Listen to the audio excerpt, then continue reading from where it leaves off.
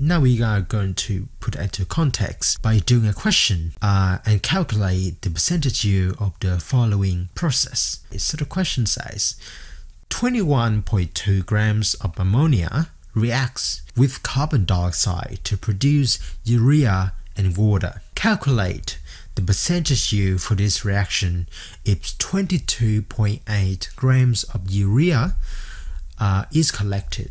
In the end, the molar mass for ammonia is 17.031 grams per mole, and molar mass for urea has a chemical formula of CN2OH4, and the molar mass is equal to 60.056 grams per mole. So firstly, we need to write out the chemical equation and balance it. It allows us to see the chemical composition of the compounds involved as well as the stoichiometry ratio between them.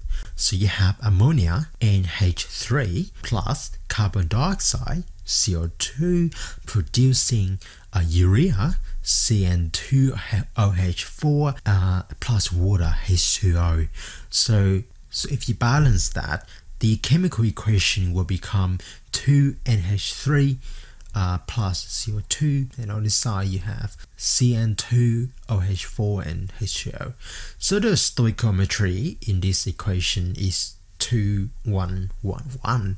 That means you need 2 ammonia and 1 carbon dioxide to make every urea and water. Now let's summarize the question. 21.2 grams of ammonia. So mass of ammonia is equal to 21.2 grams.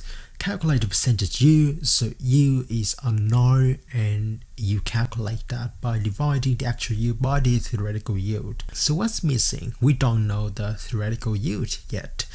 So we need to calculate that. So since you already got the mass of the actual yield, so the easiest way to calculate this yield is to calculate the mass of the theoretical yield. Now, the mass of theoretical yield is equal to the number of moles divided by molar mass. So we know the molar mass from the question, which is 60.056 grams per mole for urea, but we don't have the theoretical number of moles of urea, so we need to calculate that.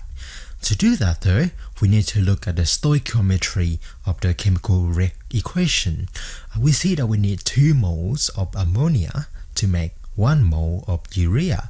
So the theoretical number of moles of urea will be half of whatever the number of moles of ammonia that we put in. So the number of moles of 21.2 grams of ammonia is equal to 1.18 moles. So the theoretical number of moles of urea will be half of that. You can just chuck that into the calculation for the theoretical mass of the urea, or that 35.4 grams. So this 35.4 grams is what you should get if all of your ammonia reacted and went into the production of urea perfectly, and also assume that you were able to purify and collect all the product without missing anything, which is really not realistic. So the percentage yield is equal to the mass of the measured collected urea, which is 22.8 grams, divided by the theoretical mass of urea, which is 35.4 grams. Multiply that ratio by 100%, will give you 64%. And it is a rule that you always round your percentage yield to the whole number. So you got your percentage yield of the process, which is 64%.